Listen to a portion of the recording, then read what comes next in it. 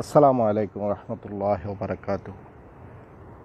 প্রিয় বন্ধুরা, আজকে বরগুনায় যে মর্মান্তিক একটা দৃশ্য দেখলাম। কাজে ছিলাম, কাজে থাকা অবস্থায় মোবাইল খুলতে পারিনি। মোবাইল খুলে এই দৃশ্যটা দেখে কেঁপে উঠলাম। মানে এত ভয় পেয়েছি যে এই জীবনে এত ভয় পাইনি। এত নিষ্ঠুরতা দেখে নিজেকে এত অসহায় মনে হলো। ভিনদেশে আমরা বসবাস করি, ভিনদেশে আমরা বাস করি, ভিনদেশিদের সাথে আমাদের চলাফেরা উঠা বসা। আর এখন সোশ্যাল মিডিয়া এস্টাবলিশড হওয়ার কারণে যে কোনো ঘটনা সারা দুনিয়ায় ছড়িয়ে পড়ে, সেটা আমরা 1-2-তে আমরা দেখি। আজকের এই ঘটনাটা যে ঘটলো সেটা সামান্য সময়ের মধ্যে ভাইরাল হয়ে যায়। আর ভাইরাল হয়ে গেলে শুধু বাংলাদেশের মধ্যে সীমাবদ্ধ থাকে না, সারা পৃথিবীতে ছড়িয়ে পড়ে। বাংলা ভাষাভাষী যেসব ভাইরা সারা দুনিয়া ছড়িয়ে ছিটিয়ে আছেন তারা শেয়ার করেন, দেখেন, কথা বলেন। এই জন্য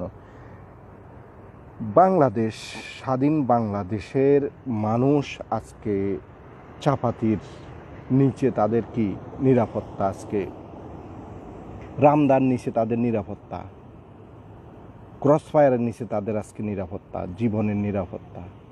কিন্তু নিরাপত্তা তো কোথাও নেই। ক্রসফায়ার খাচ্ছে, চাপাতির কূপ খাচ্ছে, রামদার কূপ খাচ্ছে জাতি, কিন্তু বিচার হচ্ছে না।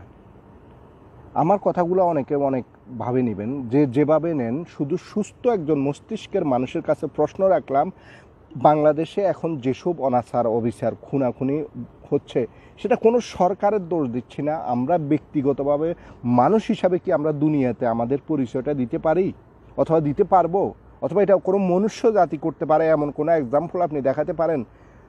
শত শত মানুষের সামনে রামদা দিয়ে কুপিয়ে কুপিয়ে মানুষ হত্যা করবেন? চাপাতি দিয়ে একটা মেয়েকে কুপায়ে বিশ্ববিদ্যালয়ে অথবা কলেজ ক্যাম্পাসে হত্যা করবেন? ক্রসফায়ার দিয়ে সাধারণ একজন নাগরিককে, ছাত্র নেতাকে ধরে এনে আপনি ক্রসফায়ার দিয়ে দিবেন? কোথায় আমরা, কোথায়? তাহলে আমাদের স্বাধীনতা কি? এটাই কি স্বাধীনতা? স্বাধীনতা মানে তো 7তলা 10তলা বিল্ডিং উঠানো নয়। স্বাধীনতা মানে তো ভালো ড্রেস পরে ঘোরা নয়। আর স্বাধীনতা মানে তো হলো যে একটা পতাকা পাওয়া নয়। কিসের স্বাধীনতা? আমরা এই যে জাতি, স্বাধীন জাতি হিসাবে আমরা কি, কোন জায়গায় আমাদের পরিচয়টা দিতে পারতেছি বলেন? আমরা বিদেশে পড়ে আছি, আমরা আমাদের আরবাবের কাছে, আমরা আরবিদের কাছে আমাদের মুখ দেখাতে পারতেছি না, চোখ দেখাতে পারতেছি না, কথা বলতে পারতেছি না। তারা আমাদেরকে এসব ভিডিও দেখাচ্ছে আর আমাদেরকে ভৎসনা করতেছে।